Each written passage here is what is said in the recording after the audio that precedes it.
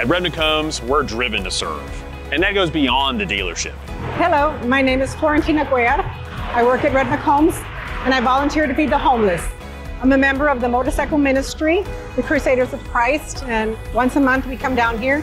We feed about 100 to 150 homeless people who are down on their luck, and we're just here to provide a warm, hot meal.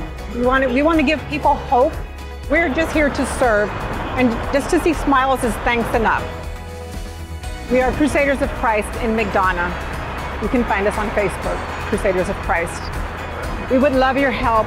If you could volunteer, or if you would like to make a donation, we would be so grateful.